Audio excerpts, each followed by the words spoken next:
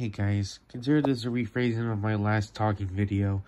Well, to that person I was talking about in terms of toxicity and how to really think of it, please take no offense, because I really don't really hate you, because you're a great person for discussing a topic like that.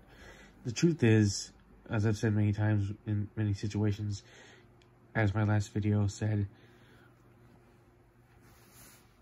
I just wanted you to understand that, I wish for you to understand actually, that I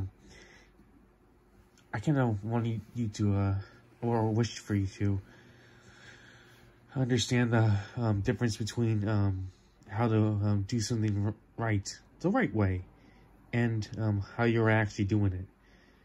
Not saying it was wrong, but I kind of wish that it was seen in a different take, if you know what I'm trying to say. The thing is that,